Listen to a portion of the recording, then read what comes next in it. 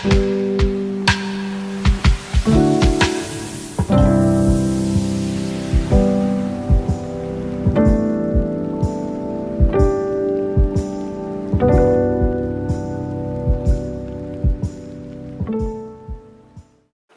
guys, it's your girl Leslie, and today we is gonna be reading A Drop of Color, Bloody Painter X Listener Up in Here. So this is not chapter 3, this is actually chapter 2 for the purpose of the recap.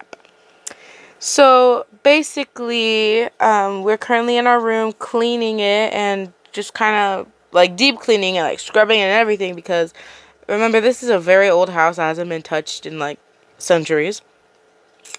And we had to clean it up and everything and make sure it's livable, pretty much. And I'm assuming we have allergies, because if this person had allergies, well, and we had to clean this room, oh hell no, this would be a utter nightmare. Literally an utter nightmare. And then while we were cleaning, we were thinking about our job and what we would have to get for a job, where we would go, what would be the best option and everything like that. And we were thinking all about it because the nearest job is like, I think 30 minutes to an hour away just from the house, since it's like really closed off and everything. And I'm pretty sure they live like in a small town that doesn't have really many opportunities like as the city does, or something like that. But that we would have to like try and make it work, but we would have to wake up early and etc, etc, etc. We suddenly are brought back in our train of thought about the basement door and why it was so, I guess, mysterious, I suppose, or like interesting, you know, like it's calling out to you to figure it out, find it, why it's so mysterious or something like that. But this is all while we're cleaning our room, by the way.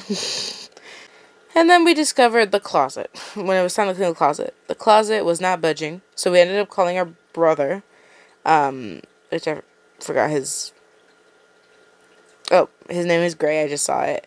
He ended up opening the freaking door with whatever strength he had. And when he opened the door and we were cleaning it, we saw something shiny in the corner. We grabbed it, and it was a shiny key. And it appears to be the key that would open the basement door. And we were like, what? So eventually, you know, later after you finish cleaning and everything, you never really told anybody. And you just kind of kept it to yourself, because you were planning on kind of like getting more into it when your parents were sleeping. But then you were like, Dad doesn't really sleep till really late at night, and etc, etc, etc. So, while you're thinking that, your parents finally brought dinner, which is basically just pizza. Your brother didn't want to go get it because of some, you know, because you guys were originally adopted. I really need to mention that. And, you guys aren't just used to, like, moving, like, you know, it's hard to get used to moving like crazy and everything. And I understand that. And he just didn't really feel like talking to his parents at all. So, or if he calls them his parents, you know. And pretty much you brought him the pizza, you took a nap, woke up, I think at around, you woke up around like 2 in the morning, and you navigated to the basement door, dun dun dun, and you managed to open it, and that's where it ends for the recap. That was the most dullest way I've ever actually, that was so dull, oh my goodness. Well, anyways, alright, y'all, so we are officially in chapter 3, A Blinding Light. By the way, I will post the link to the music that they just added in the description down below, because for copyright reasons, I probably won't be able to play it. Alright, y'all, so chapter 3, A Blinding Light. Immediately upon seeing the doorframe, you stood on the top step and peered curiously into the dark depths of the basement below. The first few stairs made it up made up of the cold and hard material of concrete were visible to you, as well as the gray dry wall on either side of you. Yet beyond that, all you could see was darkness. No matter how long you stood there and allow your eyes to adjust to the lack of light, there were no signs of age on either walls, ceilings, or floor, and very much contrasted with the rest of the house. Yet you knew that not only was the room very, very old, but that it hasn't been used in a very long time. For a very long time. Maybe you were even the first to enter in years. You wondered what Grayson would have thought if you would have invited him to explore with you. Most likely, he would have rolled his eyes and stated that this was boring, before groggily heading back up to his room and indulging into his reclusive tendencies. For you though, regardless of the fact that there was absolutely nothing notable to see, you just knew that there was something more to this place, a secret hidden in this musty room, just waiting for you to uncover. Releasing the breath of air that you didn't even notice that you were holding in, you slowly began to descend the stairs one at a time. As your foot came into contact with each stair, no noise was made from either your foot or the surface. You once again noted how much different this was from the rest of the house, as the house itself had the tendency to make noises and complaints of its own whenever you so much even budged an inch. Each and every stair that you came across produced the same results. No noise whatsoever. In fact, each step that you took down, it almost seemed as if your world was growing all the more quiet. Each decibels, the decibels decreasing just by a few with each step downward. You wondered if it was just your imagination. Coming to a stop at the bottom of the stairs, you marveled and wondered at just how intriguing this room was. Your eyes had finally seemed to get used to the inky darkness of the room, and while it was still shadowy and a bit difficult to see, you could still make things out and discern what they were. And there was certainly a lot to see. While the walls, floor, and ceiling still maintained its blatant color of gray, all the items in the room were anything but that. Approaching the closest object to you with pure fascination, you ran your fingers across the smooth and cool surface of the wooden cabinet before you, painted in the most calming and beautiful shade of blue. This piece of furniture seemed to be handmade, and wonderfully crafted at that. Sure, there were a bit of dust that coated the surface, but that was to be expected. This was the most likely an antique, and no doubt the work of the original owner. Eyes scanning the expanse of the large and spacious room, you noted just how packed it was, all with furniture, clocks, old-fashioned toys and dolls, wooden boxes, tables, rocking chairs, lamps, and just about any other item that you would find in an antique shop in between. Each item was painted in every color, and every shade of every color imaginable, all crafted by hand. You suppose that to any other person, this room may be considered creepy, yet to you, it was a place of wonder and enchantment, and worthy of exploration. Kneeling down in front of the beautiful blue cabinet that you came across, you decided that your exploration began here. Upon further inspection, you came to realize that the cabinet had two doors made of glass in the front that you were able to pull open. If you would get them open, you would be granted access to the rows and rows of wooden boxes that sat upon the shelves inside. You tugged on the handles as gently as possible, for you had no clue how old this cabinet was. For all you knew, the wood may have begun to weaken due to sitting in the musty basement for as long as it had been. Judging by the layers of dust sitting on top, it had been a while. It didn't take much effort for the doors to open, much due to your pleasure. Hands glossing over each box that was before you. You picked one up and observed it every now and then. When one came to intrigue you, of course, each box came about with its own unique color scheme, and fancy designs were meticulously carved into the wood of each one. You tried to open a few of the boxes, yet most of them seemed to be locked stubbornly shut. You wondered if you could find the keys to these boxes somewhere within this huge space of untraversed items. Just as you were about to stand up and find something else to look at, your eyes caught one of the boxes sitting in the darkest corner of the cabinet. Fingers curling around it gently, you pulled it out and held it in the palm of your hand. It was small enough to fit comfortably nested in one palm, most likely the tiniest of the bunch. The box was painted in the brightest shade of lilac, and little flower designs were carved into the woodworking of the box. "I wonder if this one's locked too," you murmured softly under your breath, and pulled gently at the lid. To your utmost surprise, it opened. Almost immediately upon opening the box, a tinkling, soft music began to play, and it was at this moment that you finally realized all of these boxes in this cabinet that before you were music boxes, yet the melody was strange. It was just a tad off key, and the sounds clashed together against each other in a manner that would probably consider unpleasant, if not creepy. Almost as if the person who had constructed this song had no idea how sound worked. For you seriously doubted that mere age alone would cause the sound of this music box to become unhinged. You found yourself not quite minding the tune, though, so you continued to observe as the music box sang out of its strange song.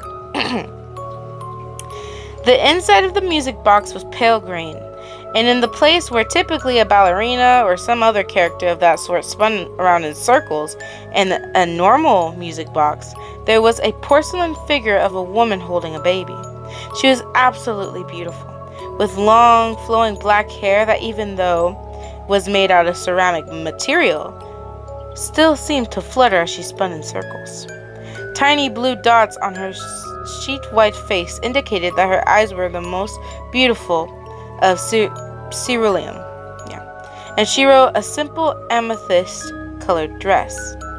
The baby that she held, wrapped in cream white blankets, matched her hair and her eye color perfectly.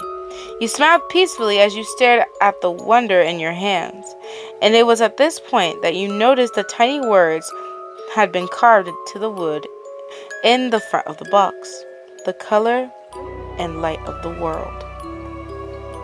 As the tune of the music box came to a close, you tore your eyes away from the masterpiece and quietly debated with yourself if it would be appropriate to take the music box with you, or if you should leave it exactly where you found it. Upon closing the music box, you blinked in surprise, for it almost fell as the light from the room that you had been relying on extinguished, leaving you in a heavy blanket of black. Instantly, you began to worry. Not because of the darkness. You didn't find the darkness to be particularly scary, nor did you even worry about the unnatural way in which your light source had seemed to vanish. You were more worried about accidentally running into those ancient items in the room and disturbing them, if not possibly breaking them. It would seem that you wouldn't have to worry for long, for the light soon returned to you, yet not from your original source, and it was quickly beginning to dawn on you that you had no idea where the light was even coming from to begin with.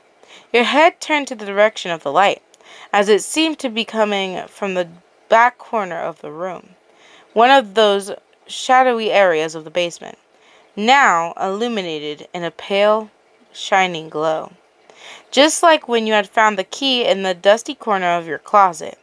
There was no logical reason to explain the light that emitted from this corner. Standing up to your full height and lightly placing the music box on the top of the blue cabinet, you stepped hesitantly towards the light at first. Yet you couldn't help but feel warmed and calmed by its glow the closer you got as you navigated your way past furniture, items, and odds and ends. Coming to a halt in front of the source of light, you now noted it to be a door, a very small door. It was small to the point where you didn't think that you would have to crawl, but you would definitely have to hunch over in order to fit. Yet you were confident that you would be able to squeeze yourself through.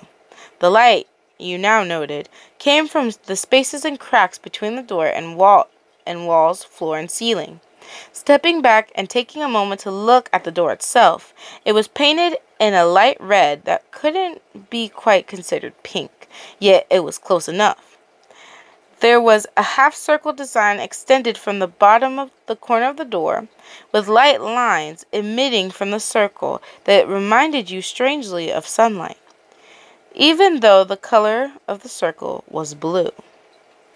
I wonder where this door goes to, you thought out loud as you twisted the knob, expecting the half door to just be locked like all the other things in this basement. You were surprised to note that while you intended to keep your voice down as you spoke to yourself, you didn't mean to make your voice that quiet. It was almost as if something was hushing you. A heavy sensation pressed down upon your ears, the same feeling that only the quietest space could produce. It opened, you exclaimed, as the door did in fact allow you to access to whatever was beyond. And you didn't fail to note that this time, as you purposefully allowed your voice to speak at its normal volume, it only came out sounding like a whisper. As you pulled the door further open, the light got all the more brighter, to the point where it was almost blinding, and your eyes squinted in retaliation to just how intrusive it was to your senses. In fact, you couldn't see anything but light, almost as if you were standing in front of the sun itself and staring directly at it as it rose in the sky, canceling out the darkest and more stormy of nights. You stepped through the door, completely caught up in the moment at this point. You hunched your shoulders over so that you would be able to easily fit through the door. Closing your eyes completely and going so far as to cover them with your hands, you found yourself unable to look at anything, as long as the light shone so brightly. You were now completely into the next room now, and you crouched over so your back came into contact with the wall next to the other side of the door. You slid down the wall with your eyes covered and wondered if the harshness of this light would ever end. Eventually, though, it did begin to settle. The light began to ease up just a bit to the point where you were finally able to remove your hands from your eyes, but still had yet to allow them to open and observe your surroundings. Eventually, though, your curious nature got the better of you. Ooh. Pretty boy Helen should be making his grand appearance soon. Ah, girl. Don't, ooh. We gotta find out. We has to find out, alright? Alright. This is chapter 4. A guiding star. Eyes flickering open, you had come to realize that the other side of the door was underwhelmingly and dull. Now that the harsh light that shone almost as if it had the intentions of blinding you had subsided, you were able to look around at the new room that you found yourself in. And it wasn't much. There were a few dusty boxes and crates sitting in the middle of the square room. But that was about it. Yet you suppose that the most notable feature about the room was that there was not one drop of color. The entire room was bathed in a grim and dreary shade of monochrome, making the corners of the room, too, seem all the more shadowy. As it was almost as if all the color of the world had been sapped away, and maybe even sucked into the intrusive light that shone brightly upon the opening of the door. Getting up from your spot, as you had slouched against the wall next to the door that you had just came through in a reaction to the light that had blinded you, you took a hesitant step forward and completely ignored all rational and reason that urged you to turn back. As your shoe came into contact with what you imagined to be a creaky wooden floor, No sound hit your ears. No creaks, no footsteps echoing against the walls. Nothing at all. That's strange, you mused, only to attempt to let out a panicked gasp and quickly reach your hands up to your throat in confusion. You had just tried to speak. You had done all of the proper emotions and actions that speech required, opening your mouth and allowing your vocal cords to vibrate as you attempted to allow the words and sound to come out of your mouth. Yet, not even a whisper of a note hit your ears. Something was holding the sound back, muting you and stealing from you your most trusted form of communication. Now that you thought about it a little bit more, you attempted to strain your ears in an effort to hear anything. Yet the heavy and dilapidating silence pressed down upon you like the tension of a 50, maybe even 100-pound weight resting upon your shoulders. Shaking your head a bit in disbelief, you looked over your shoulder and stared at the door that would take you back to the place that made more sense. But did you really want to turn back now? After all, this was the most particular and curious environment, and it was obvious that there was more to see. For if you looked beyond the boxes and crates that were stacked in the middle of the room, you could see that there was a pathway to follow, a single white road, almost like a sidewalk, that extended into a pit of black. The road almost seemed to float in the darkness, for there were no dismirable walls, floors, or ceilings. You wondered what would happen if you were to fall off. Would you continue to descend into a darkless, bottomless pit forever, or would you eventually come into contact with something? Additionally, this room looked to be so dark now. Where was the blinding light? Where did it go? Why did you just feel curious to follow it? Maybe it was your curious nature getting the better of you once again? You suppose that curiosity did have the potential to get you in trouble. But how boring life would be if you didn't take the chance to explore. True that. While managing to find several logical reasons to turn back now, exit the basement, and never come back to this place again, you also found just as many reasons to continue onward, reaching back towards the door that would take you home. You tugged a bit at the door, and was very pleased to see that it still remained open and unlocked, figuring that you very well didn't wish to lock yourself in this pleasantly unusual place. You pulled one of the boxes towards the door and stuck it in between the door and the frame, ensuring that the door would remain propped open and allowing you access back to the world that you came from. At long last, you had come to the decision that you would follow the pathway. Even you had to admit, at first you were a little hesitant to place your foot upon the path and completely suspend yourself over the pit of darkness. And even you felt a bit tempted to extend your arms out in order to keep your balance, for the path was all not that wide. Yet the more steps you took, the more comfortable you became, and the more confidence you gained. You wondered if the further you stepped away from the room with the boxes and doors, it would slowly begin to fade into the darkness. Would it disappear completely? Eyes straining to the best of their ability, for a while the only thing that you could see was your shadowy surroundings and the white sidewalk that you walked upon. Yet as a few minutes went by, you noticed a few spots glinting in the distance, shining almost like stars on a crisp and clear night. As you continued to walk, not only did the glowing spots grow closer, but they began to increase in numbers. Soon enough, you were surrounded by them completely. The sparkling and shining light that had emitted was peaceful and warm. You almost felt like you were standing in the middle of some mythical galaxy where the stars danced around you, beckoning you and urging you to follow, reassuring you that they knew the way. In fact, the further you followed them, the more it seemed like they actually were guiding you, raising your spirits and encouraging you as if to say that you would be there soon. Yet, you couldn't be expected to remain on this path forever. It would eventually have to end, and the end would be only confirmed by another blinding light that shone harshly in the distance. You're a bit hesitant to approach that light, for it has for it wasn't anything like the pleasant light that your starlight guides emitted. You put up a hand in order to shield your eyes, for the closer you got, the more intrusive the light became. It eventually came to the point where you could barely see at all, and were forced to keep your eyes blankly planted firmly at your feet in front of you, for you didn't want this light to drive you off the path and cause you to fall off. It would seem that by this point, your little star friends began to fade away, one by one, as they were inevitably overpowered by the stronger light. You had to say that you were a bit sad to see them go.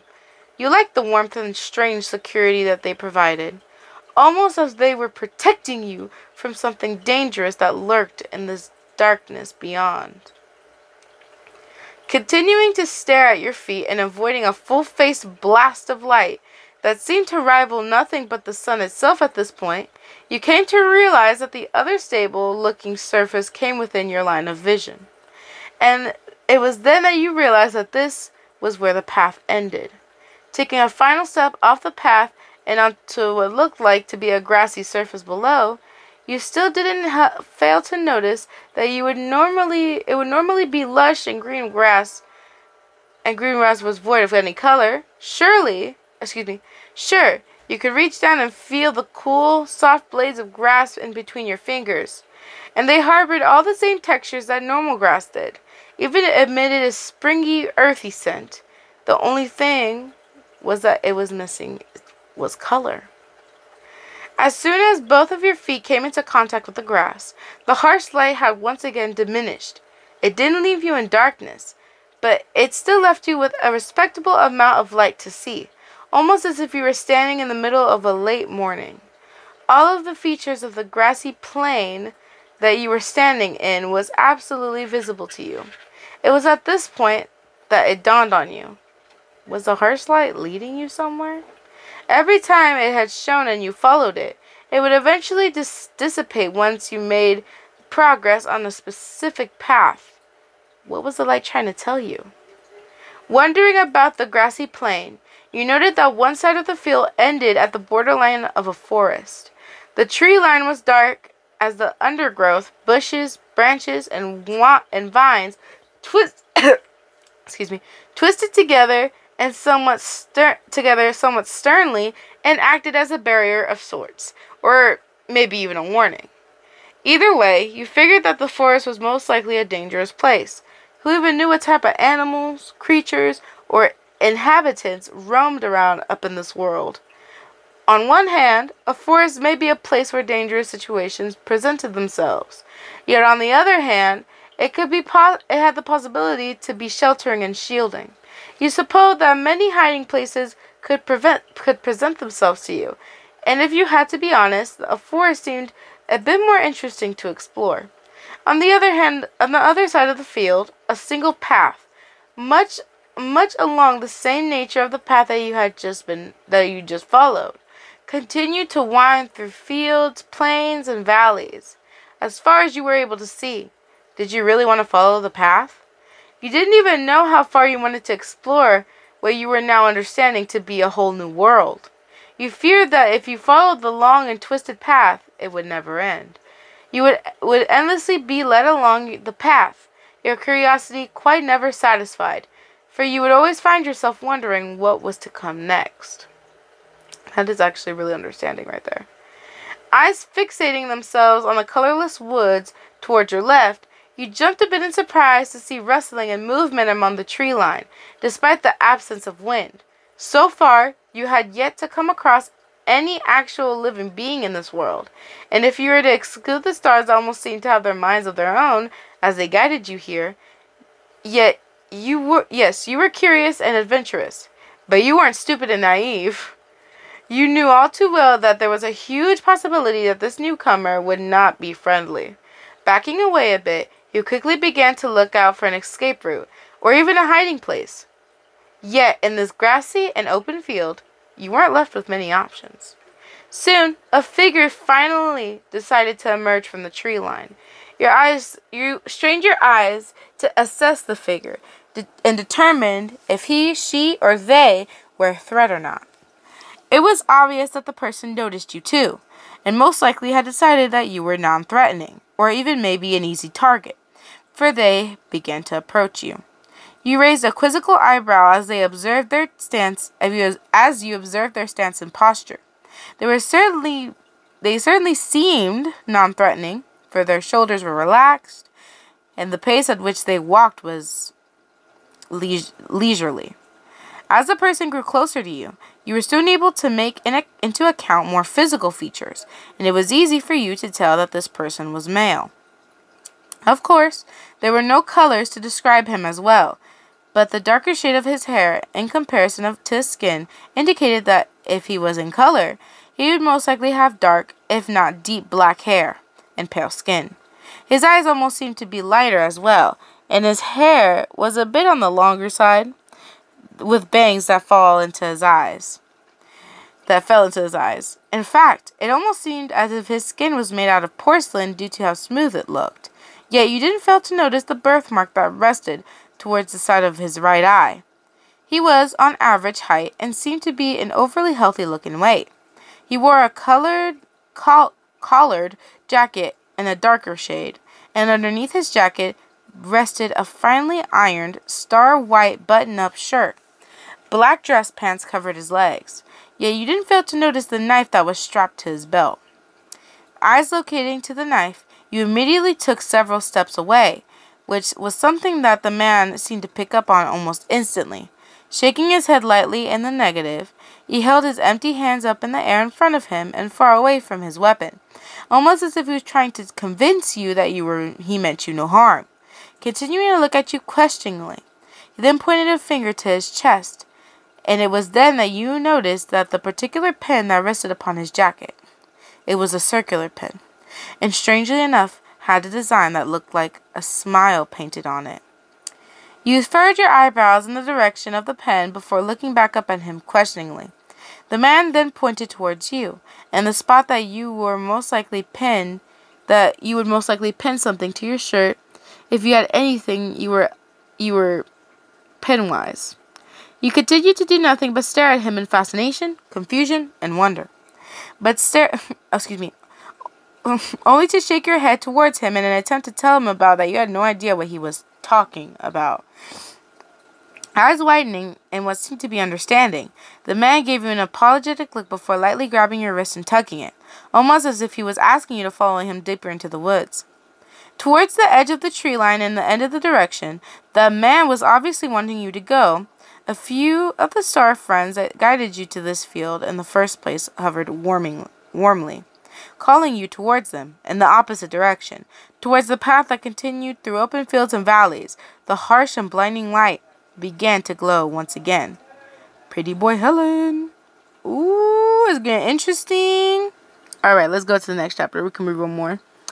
Alright, so this is, I believe, this is chapter 5. A shadowy forest. You really didn't know what you were thinking when you decided to follow the strange man into the woods, as every contradicting piece of common sense and knowledge that you had gained during the past 24 years of your life became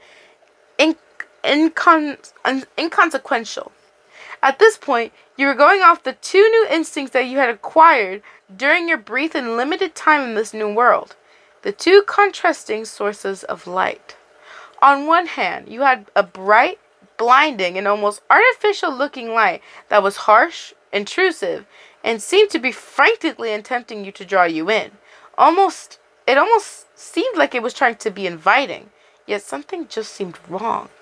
On the other hand, you had the soft and glowing floating lights that you had followed across the sidewalk path. The lights that you were now coming to refer to them as your star friends in your mind, for you didn't really know what else to call them. Your star friends, for some reason, seemed like something that you could trust, as they floated on the edge of the woods and blinked gently at you, beckoning you onward. The strange man had let go of your wrist at this point and headed back off towards the forest. He had stopped only a few footsteps forward and looked back over his shoulder and at you questioningly, almost as if he was asking you if you were coming. You didn't fail to note how translucent eyes darted towards the blinding light, which shone on the direction of the path as it continued through the grassy field. An almost nervous expression glinted across his face, as if to further back up the man's nonverbal claims and worries. One of your star friends floated towards you at an important pace, circling itself around your wrist before zooming back towards the tree line. The section of your skin that your star friend had hovered felt warm and comforting, close to the sensation of sitting next to a crackling campfire on a chilly October evening. Catching the man's eyes, you nod your head once. The moment was brief and curt, as if to reassure him that yes, you would follow. Gaining this confirmation, the man turned back around and headed swiftly towards the coverage of the forest, and you took this as your cue to follow at this time, at the same brisk pace. It was like he wanted to get you out of this open field as quickly as possible. Once you were in the safety of the trees, the man slowed back down to a walk, although his pace was far from comfortable. Instead, he looked on edge, and you couldn't help but feel a twang of nervousness as you fell into step a little bit behind him. Where was he leading you? Did he look nervous because of what was out there? Was there a potential threat that you needed to be concerned with in these parts? Or did the dangerous creatures lurk in these woods? Your eyes landed on the knife on its holder that remained securely strapped to his belt. What if he was planning on using it? Was he trying to lure you in? Just like you suspected the harsh light was trying to do? You glanced nervously towards your star friends for guidance, to which they murmuringly blinked at you softly. Well, you suppose that it wasn't like they'd be able to physically answer you. There was this whole no sound crap that was really starting to get on your nerves. How are you supposed to communicate with anyone now? Easy. Pencil and paper. Or you could just write it on the ground, The deeper you traveled into the woods, the more you were beginning to realize that these were just like any other expanse of woods that you were used to seeing back home, except of course it appeared to be the more shadowy as no color greeted your eyes. Oh goodness. That, and also the fact that it was completely and unsettlingly silent.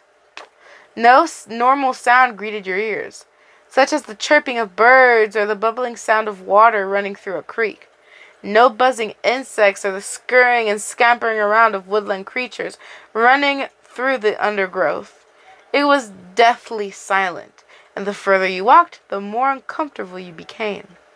Taking an unconscious step closer to the man, you now became fearful that you would lose him in this shadowy and noiseless forest. What would happen if you had lost sight of him? You wouldn't be able to hear the sound of his footsteps, nor you would be able to signal him of your location should you become separated. Due to your never-ending thoughts and curiosities, you had failed to at least attempt to discern where you were going, and the path that you had taken to come here. You would surely become lost, unable to find your way back to the field, which was inevitably your path back home. Almost if they sensed your discontent, your star friends once again blinked at you reassuringly, almost as if to tell you that they would escort you to wherever it was you needed to go. You weren't sure why, but even if you didn't fully trust the man before you, you somehow found it quite easy to put your trust in the stars. After walking for ages, you started to come to a point where the woods became all the more darker. Yet the man continued. You stopped for a moment to stare judgingly at the darkness of the forest before you. The man stopped once again and looked over his shoulder. You wondered why he was able to so quickly tell that you were no longer directly behind him. For it wasn't like he had the sound of your hauling footsteps to clue him in, yet somehow he knew. Turning around fully, he silently approached you, and you kept your eyes on his knife, wondering if he were to end you. Where would he do it? Would he do it now? Yet he did nothing of the sort. He merely reached a gentle hand out again and wrapped it lightly around your wrist. You attempted to look at him in the eye, yet it would seem that he was unable to hold direct eye contact with you. A few of your stars approached you and shone brightly in an attempt to light up the expression on the man's face in the midst of the shadows, allowing you to see clearly the almost pleading look that was there. Attempting once again, yet failing to catch his eye, you gave him another nod and affirmation, and the man turned back around. This time, though, he didn't let go of your wrist, and your star friends floated closely towards your side, surrounding you from each corner and angle as you stepped even further into the darkest part of this forest. Pushing past branches, bushes, and ferns, in what you assume to be the most secluded and well-hidden part of the forest, due to the vast amount of vegetation that surrounded the entire place, a small wooden house stood. Judging from the size, it was most likely only 3 to 4 rooms in all, yet you couldn't be sure unless you stepped inside. The man continued to walk towards the house, and you wondered if this is where he lived. As you approached the house, you couldn't help but feel the most particular sensation deep within the pits of your ears, almost as if there was a heavy and substantial pressure slowly being relieved. Pausing in uncertainty in front of the door that would lead you into the house, the man once again turned to look at you, yet this time you could tell that he attempted to speak. His lips began to move. You strained your ears in a desperate attempt to pick up on what he was trying to say, and you listened closely enough. You could barely make it out. You'll understand soon. Without furthering as to how or why, you followed him through the door. Immediately, upon crossing the other side, you clapped your hands over your ears in distress at the uncomfortable feeling of popping in your ears, almost like your ears had closed up after traveling to a high elevation, and they had been relieved. The fuck? You almost surprised yourself as you noticed your feelings of pain, and your face screwed up in confusion as you were once again granted access not only to your voice, but to sound itself. It almost felt like all the sound in the world became rushing to you all once again, harshly invading your ears and driving you into a sensory overload. I'm sorry. A new, smooth, and polite-sounding voice now greeted your ears, and your gaze shot into the direction in surprise as someone was actually speaking to you. I wish I was able to warn you. You responded as you let your hands drop to your sides, slowly getting used to the sensation of noise all over again. You led me here. Yes. The man responded blankly, and it was quickly dawning on you that this was not a man who had a way with words. Gesturing you to step further inside the house, the man headed further into the main area of the house, which wasn't all that big, and made up the kitchen, dining, and living area. All the furniture was handcrafted, and you could even find some similarities in the craftsmanship between this furniture and the furniture that was still sitting in your basement. The walls were covered from floor to ceiling with clocks. Excuse me. Each one its own masterpiece and work of art. Some of them were cuckoo clocks, and you imagined that this sound filled the house became quite nosy on the strike of each hour. The constant ticking of all the clocks in union somehow didn't annoy you. Maybe it was because you found yourself so desperate for any source of noise in an otherwise soundless world. Reaching a hand up and lightly brushing across a cabinet that was pushed up further against the wall, you wondered if this man had made up all this furniture. Did you make all this stuff? You asked in curiosity. No. The man responded as he headed towards the kitchen area and began to prepare something. It looked like to be a tea tray of sorts. Somehow there was only one teacup on it. My grandfather did. Oh. You answered lightly. The man began to speak before trailing off to silence with his back still turned to you. It would seem that he had a bit of trouble praising his words and thoughts together. Somehow you knew that the reason was more than just being a resident of a soundless world. Maybe it was just his personality. Maybe he just couldn't quite easily translate his thoughts into sentences. I'm making his lunch now, my grandfather. The man continued, finally finding his words. I take care of him. I've got everything ready. You can see if he's able. He can answer your questions if he's able. He repeated, "He gets tired easily." The man attempted to explain, "I don't want to overwhelm him." "What about you?" you asked. And the man, who was currently pouring a small amount of soup into a bowl, briefly paused his actions. I just meant, I don't want to overwhelm your grandfather with questions either, but I do have a lot of them." The man lightly placed the bowl of soup upon the tray, and even though his actions were gentle, the sound of the bowl clattering against the tray sounded loud and startling. "I can try to," he said lightly. "Although, one thing I can tell you right now is that this house is the only place in this world where we can talk like this. Once we step back outside, everything becomes mute again." "How come?" you asked in curiosity. The man picked up the lunch tray and began to walk towards another door, presumably his grandfather's room. "Because of my grandfather," the man answered simply. "He's called Dorian. If he'll see you, you may call him that." "What's your name, then?" you continued to question, your curiosity just too great for you to contain.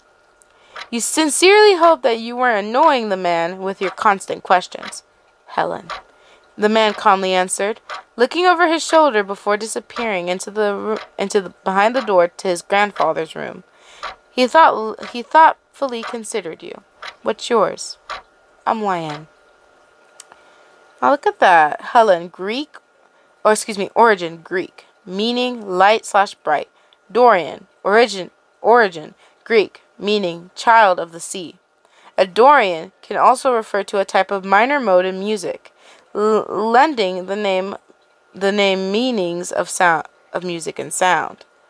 Interesting. I like that you put meaning into the names. I didn't know that. Wow, this is actually really thought out through. I like that. Alright, it doesn't hurt reading one more because I really want to find out. Because I like the detail that they put incorporating the names and the meanings of it, and I also really, really want to find out. So we can read one more chapter. Doesn't hurt. One more.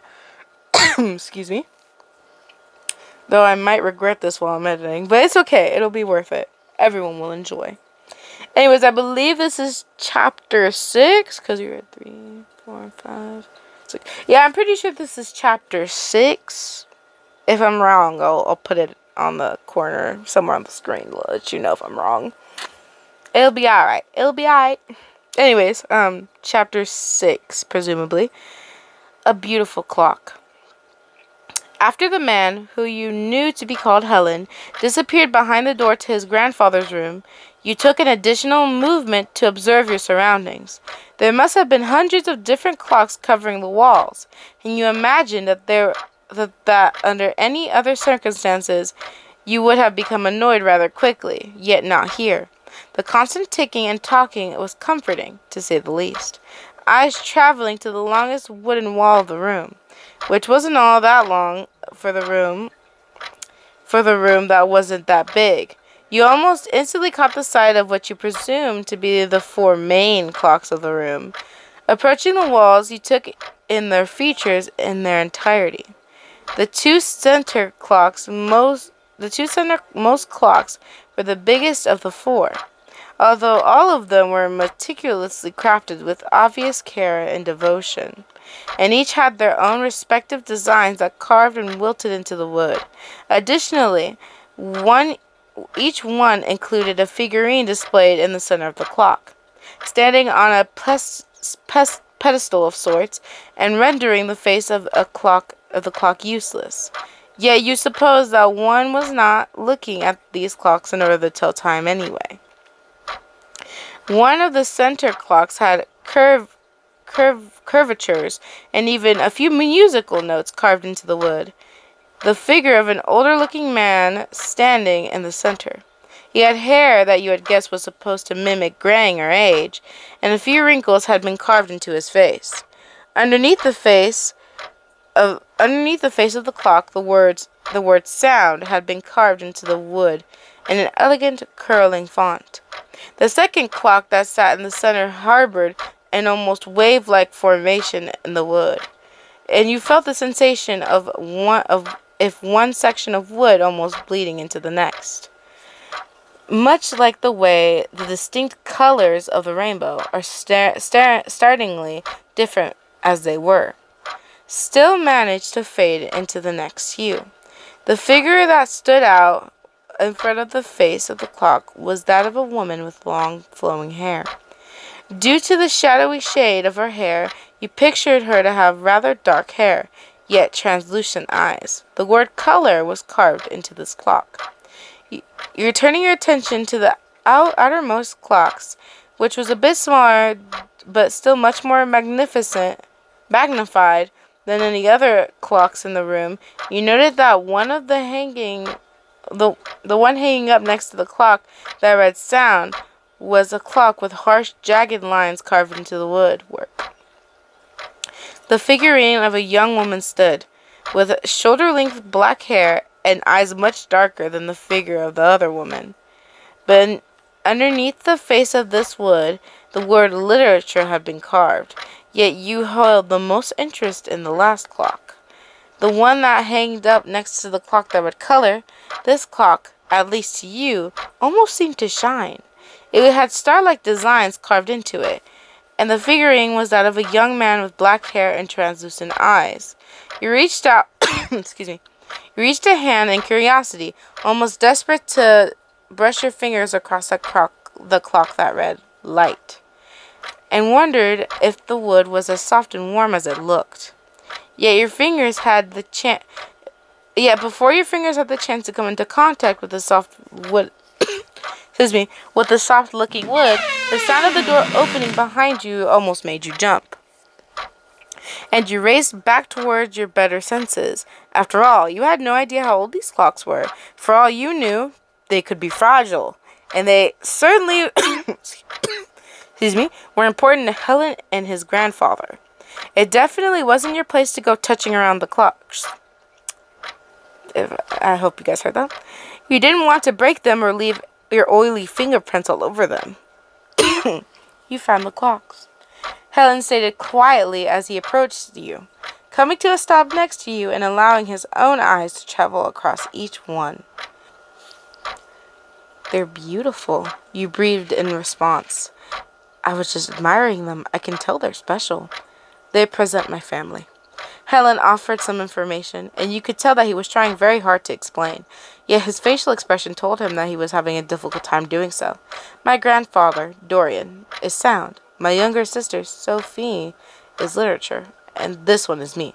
He finished, pointing towards the clock that stated light. What about color? You asked in intrigue, quickly noting that he failed to explain the final clock, the one that showed a woman looking strikingly like him, even more so than Sophie, his supposed sister. Sure, Sophie had appeared to have black hair as well, yet her eyes didn't harbor the same light appearance as the other, slightly older-looking woman. A sudden look crossed Helen's face, and you instantly regretted your question, wondering if you had hit a sensitive topic. Yet it would seem that Helen was inclined to give you an answer, for he spoke up again. That's my mother. He murmured in his quietest, reversed way of speaking. Her name is Iris. You wondered what happened to Helen's mother, yet didn't find it appropriate to continue questioning him on the matter. Nor, did it seem like Helen was inclined to give you any more information concerning this topic, for he merely stuffed his hands up in his pockets of his pants and breathed out another sigh. I'm sorry. He apologized. I'm not the best at explaining things. My grandfather said he'd like to speak with you, by the way. You can see him whenever you're ready. He and my sister are better at talking than I am. Is your sister here too? You asked in intrigue, taking a moment to look around the tiny room for any indication that there was another person there. However, Helen shook his head in the negative. She stays near the library. He answered critically. It's far from here. Your expression settled into one of confusion at this answer, an expression that was all too obvious to Helen. Just go talk to my grandfather, he mumbled as he took a step towards the door. That'll be more productive. All I do is confuse you. No, you're fine. He attempted to reassure him. I shouldn't be asking so many questions. I guess sometimes I just can't help it, though. I get curious. At your answer, much to your surprise, Helen let out a small smile. One of the first ones that you had seen from him, you came to know. It's nice to come across someone who is curious about anything. He stated, a lot of people don't seem to wonder or even care about why things are the way they are. Allowing his incomplete thought to trail off into silence, Helen continued towards the door to his grandfather's room and gestured for you to follow. Come through here, he invited, before softly knocking on the door. Granddad? He asked quietly next, calling out for permission to enter his grandfather's room again. Are you still okay for a visitor? You strained your ears to hear an answer from the other side, and it didn't take long for an affirmative answer to come from within. The voice belonged to an elderly man. Excuse me. In response, Helen caught your eye and gave you a soft nod before opening the wooden door. The creaking sound of the door protesting the action hitting your ears. And you found satisfaction in it. You never realized how much you had taken things like noise for granted until you experienced a world without it. Following Helen into the room, you caught sight of the evidently aged and frail-looking man sitting in a chair at the desk. The lunch tray that Helen fixed for him remained in its untouched state at the table next to him, as he was intently carving what looked to be a box of some sorts. He was quite thin, and you could tell he was not eating as much as he probably should have been. This thought was only confirmed by the concerned way that Helen had glanced at the tray of disregarded food, and he had even opened his mouth in order to make a comment about this. Yet, it would seem that he had decided to keep quiet, for he merely let out a disappointed breath of air through his nose and shook his head in worry. More than several wrinkles found their way into creases of Dorian's pale, paper-thin skin, and the shades of his hair was close as white at this point. Looking up at you with pale eyes that matched Helen's, the man gave you an amused-looking grin. So, you're the one that found my old house? He questioned knowingly. I'm impressed that you managed to find your way here. The look on Helen's face morphed from worry to confusion at his grandfather's words, yet he still decided to remain silent. It was obvious that he had absolutely no idea to what Dorian was talking about. You built that house? You asked in wonder, mind instantly returning to the basement of the house that your family moved into, filled to the brim with all the strangely colored furniture, all of those music boxes, clocks, toys, lamps, and everything else that you found there. Did you finally come across the creator of those items? I did. Dorian confirmed. Granted, it's been decades since I visited. I do hope that the house hasn't been repainted. I'd rather like the colors I've chosen for it. I don't know about repainted, you mused, although the color choice is interesting. Not a lot of people would have chose those colors, but if I had to be honest, I think it's pleasant. Dorian smiled peacefully at the thought. And my furniture in the basement? I think it's been left untouched, you confirmed. I hope you don't mind that I found it. On the contrary, I've been waiting for someone from your world to come across it, Dorian explained. I've left it there for someone to find. All I could hope was for that whoever found it would appreciate it. I'll make sure to keep it safe, you promised. After all, they're magnificent works of art. Thank you. Dorian breathed before once again returning his attention to the box that he was carving. Now, I'm sure you have a lot of questions about this world. It is certainly a bit different from the world you've come from. However, before I begin to explain, I must ask Helen, how did you know to bring her here? You have no knowledge of the world she came from, after all. If Helen was confused, he masked it well. Up until now, it did not occur to you that Helen didn't know anything of your home world, and you had stumbled across this new world almost by accident. The lights guided me, Helen answered. I've always followed the lights. They led me to her, and when they did, I saw her following them as well. You can see the lights? Dorian asked in interest. They don't reveal themselves to most. In fact, Helen's the only person I've ever come across that can see them. You mean the stars? You asked. Because I saw two distinct lights. One of the lights were more soft and floating like little stars. The other light was harsh and intrusive. Yes, Dorian acknowledged. The harsh light that you speak of leads to the city. The city itself is not dangerous. Some of the people there are. You mustn't follow that light alone, especially since you have no knowledge of this world. That light is artificial and fake, and it can't be trusted. I won't, you promised. Dorian looked at you with eyes that betrayed slight disbelief.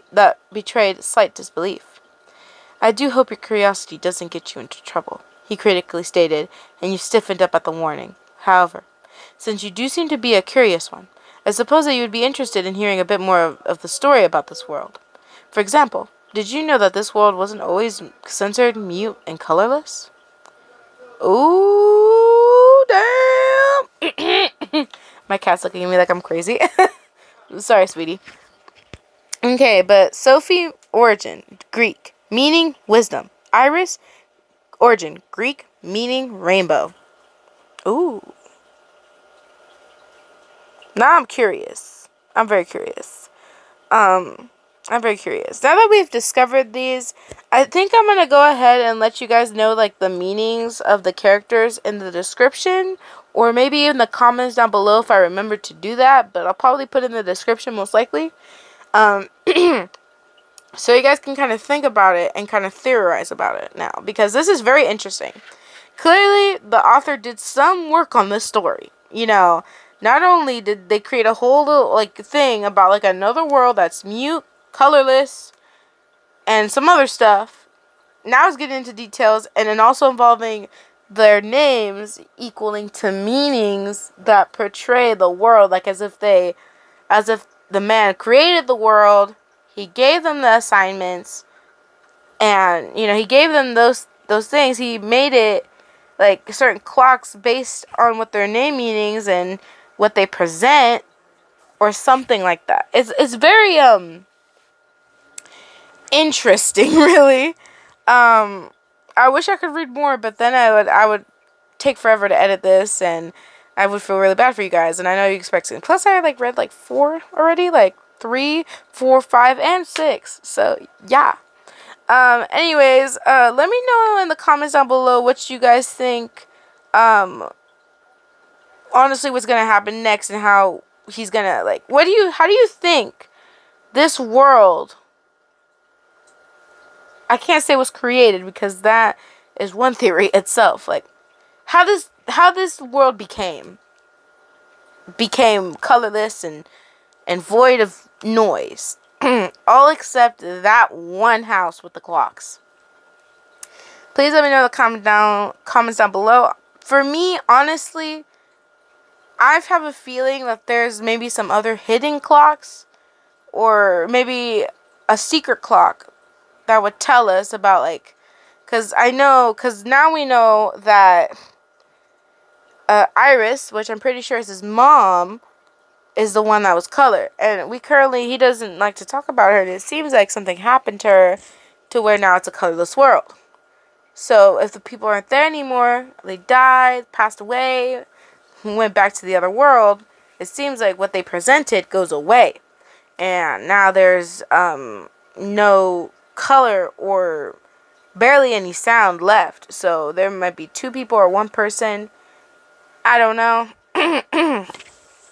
But I would appreciate hearing your guys' theories about it, because I'm really curious. This is really getting very interesting, and I do appreciate the author for being very because this is like the first time I've read a Helen story that, like, is actually very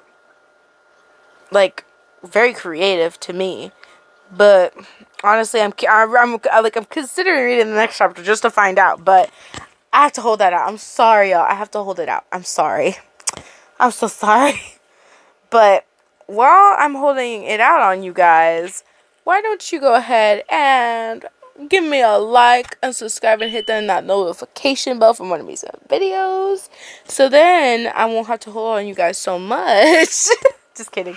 And you'll be notified when I post a new video of this series, because I know you guys will be waiting for one as soon as I post it and you guys finish this video. So yeah, it's gonna get interesting. It's gonna get very interesting. Very much. I can't wait to find out what the grandfather is gonna tell us. Very interesting. I wonder if he even made I don't know. I don't wanna go too much into theories because then I'm gonna be here out for an hour. But anyways, sadly your girl's gotta go. I do hope you guys have a wonderful day and think about this book.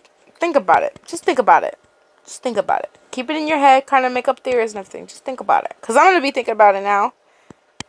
But anyways, I got to go. Bye and peace.